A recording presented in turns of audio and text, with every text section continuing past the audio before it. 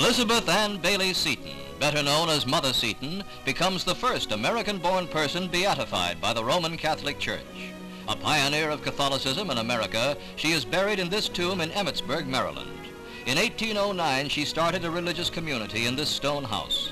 Her Sisters of Charity opened the first free Catholic school in the United States and blazed the trail for the Catholic parochial school system in America.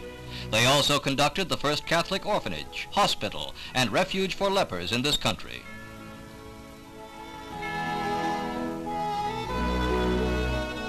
The White House, the school which the order opened shortly after its founding, is filled with relics of the woman who, as a widowed mother of 5, was converted from Protestantism in her 31st year and who is now well on her way to sainthood.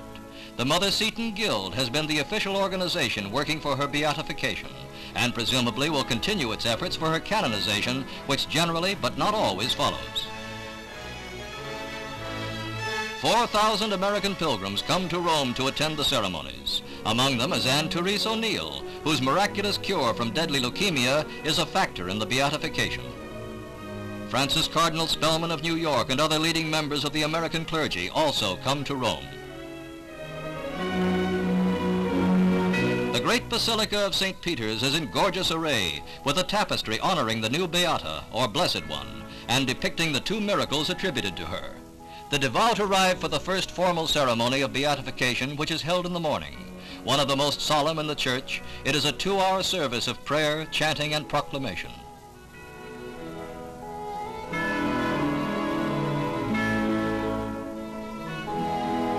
Late in the afternoon, according to procedure, Pope John XXIII arrives for a briefer service of veneration. He points out that for the first time there appears above the altar of the chair of St. Peter a heroine of the United States of America. The pontiff kneels in prayer before the shrine dedicated to Mother Seton. He tells the 6,000 persons gathered here that Elizabeth Seton is the first officially recognized flower of sanctity that her country has offered to the world.